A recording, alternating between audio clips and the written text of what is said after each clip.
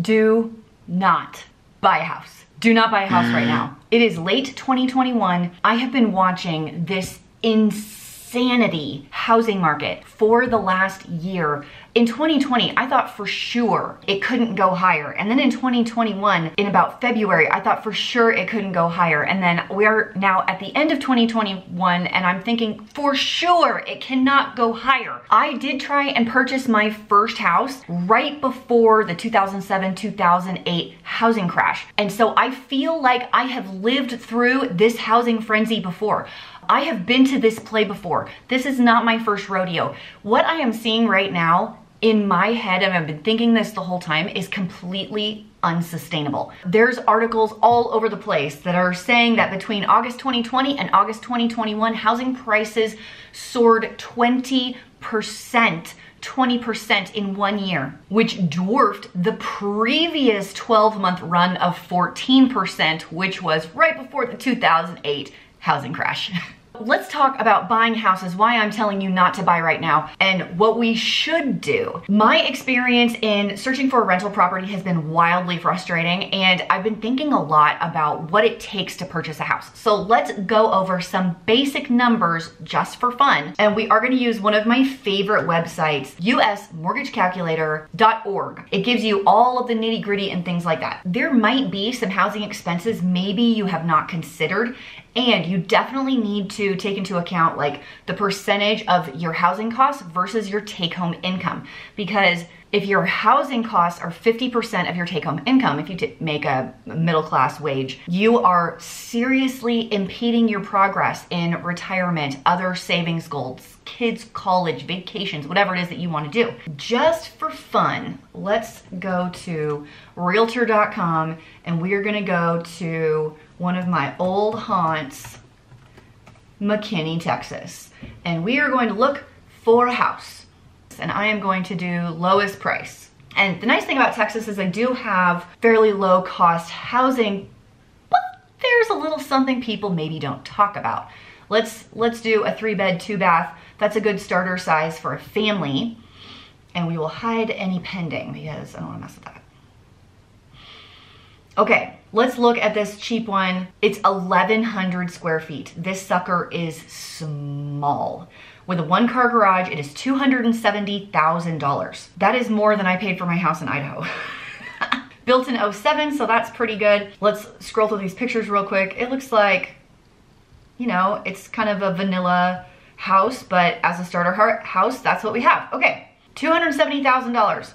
And I suspect it would sell for about that. Let's go back over to our mortgage calculator and we're gonna figure out how much that's going to cost us. The down payment is going to be a big deal. How much of a down payment can you swing? Because if you can get 20% down, you will avoid private mortgage insurance, PMI, and that can add a substantial amount to your take home. Now, I have a family member that is saving up to buy a house right now, which is like, ooh, the prices.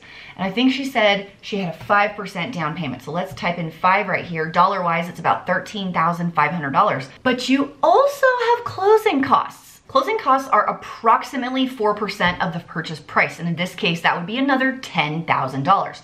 So you are looking at a $23,000 cash amount you need to bring to closing. And that is only a 5% down payment. That is not very much. Now, interest rate wise, it does depend on your credit score, but they have started sneaking up. But fortunately, they're still hanging out about 3.5% for a 30-year mortgage. Now, because I am only putting 5% down on here, my PMI is going to cost me something. And that's frustrating, but it is what it is. Our one-time expenses here is going to be like your closing cost stuff, which is totally right. And here's the deal about property taxes in Texas. Property taxes are a lot. They're more than California. They're more than Florida. They're way more than Idaho. They are a lot. Property taxes per year in the Dallas area are actually closer to 2.2% of your purchase price or value of the home. That's $6,000 a year for a house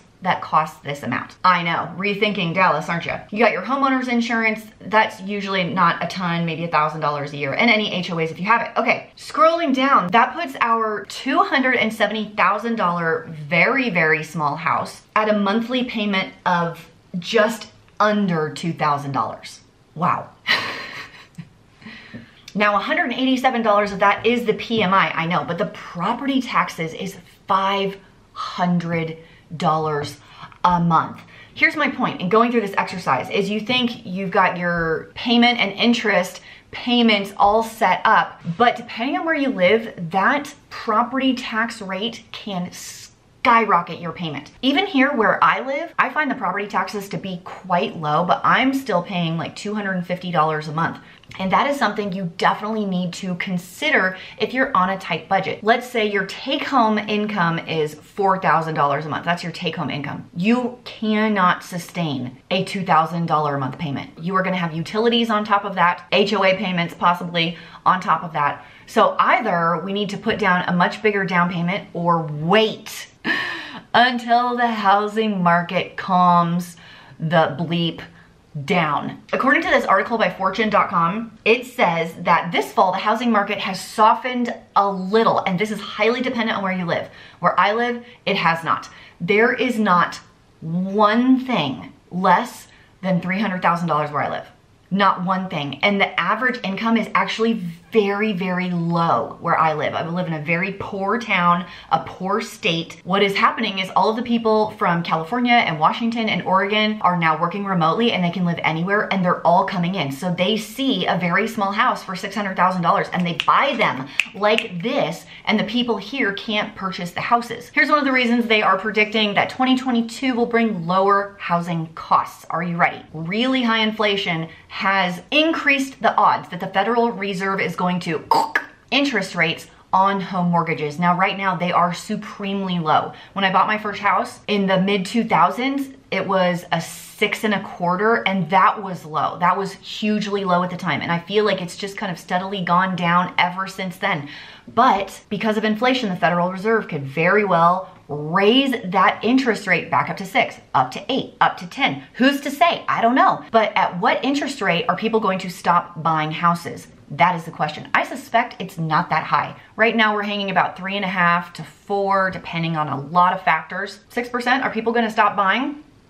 Would you buy a house at 6%? I guess that's the question. To be clear, I'm not talking about refinancing in the 2% range. I'm talking about a new purchase with medium credit score. So it's possible the interest rates go up, people stop buying houses, which means the cost of houses will go down, but then that means you are paying a higher interest rate. So it's kind of like this. It was predicted that housing prices were going to fall drastically in 2021, and the opposite happens. As far as forecasting, do we even know what the heck is going on? All I know is that the housing prices right now are complete insanity. And if you don't have a 20% down payment, you're going to be paying extra fees, and it's very possible that your monthly housing payment is going to impede your further financial goals. Because I've been looking for rental places and not being able to find anything, it even crossed my mind that we buy a different house and rent out this house. There is a huge need for house rentals for families, for people who come and work at the university as they're searching for a house. Trust me, I was one of those people, and I know a lot of those people. And there is literally nothing to rent for a family who is moving here for work. So I looked around. Problem number one is there's nothing for sale. There are 13. I'm not making that number up. There are 13 houses for sale in my area. And that ranges from tiny little shacks up to multi-million-dollar land with acreage on a farm. I found one house that I was like, wow, this is really beautiful. This could work. It's not bigger than my house. It's newer than my house, but it's not bigger. The lot's not great. It's like positioned weird on the lot. They're asking $950,000. At $950,000. I mean, what kind of down payment could I even do on that? If I'm not selling this house, I couldn't do it right now, but let's just say I put down $100,000. That's only a 10% down payment, which means I have PMI. What is my interest rate? I don't know, 3.6? If I'm lucky, 3.25, right? They always advertise 3.07, but not very many people get that. I am gonna have to pay PMI. Let's put it on a 30-year, even though I don't wanna be paying a mortgage for 30 years. I don't think there's HOA fees. My homeowner's insurance would be a lot more than that, because it's just like that much bigger or more expensive of a house. Holy mother, my house payment would be $5,000 a month. And that's not even utilities for a house that big. It's not that big. It's nice. So maybe the utilities would actually be pretty similar to mine. $5,000. As far as I'm concerned, that's a lot of money. That's way more money than I want to put on a house for 30 years. Let's just take, like, there's a house around the corner for sale for $525. It's no bigger than mine. It's like just like mine. And let's put down the same $100,000. Closing costs is probably $20,000. Oh my gosh, that's so much. Okay, that makes my payment $2,500 a month, which is a whole lot better than the $5,000 a month. That's almost something I could swing, honestly. But then I need the down payment and closing costs, which I don't have. My point is this: if you can stand it, don't buy a house at the moment unless you have 20% down payment and it's gonna work for you for a while. So if you don't have like a solid, good down payment, work on saving the down payment. That's gonna serve you well. Number 2, consider house hacking. Like, buy a duplex, live in one, rent out the other side. I had a family member actually buy a house and he rents out 2 bedrooms in the basement for college students. He's like offsetting his expensive mortgage by renting 2 of the bedrooms downstairs. So you can like house hack it to help your housing costs be a little bit better. So I'm gonna finish with a question for you. What do you think housing prices are going to do in the next year? Do you think they're gonna go up? Do you think they're gonna go down? Are we gonna see a crash similar to 2008? I feel like we are. Like, I feel in my gut that we are. But listen, I've been wrong before. So it's really hard to say. And if you are house hunting right now, let me just say, I feel you. It is supremely frustrating. And I hope you have an awesome down payment and happy house hunting to you. Bye-bye.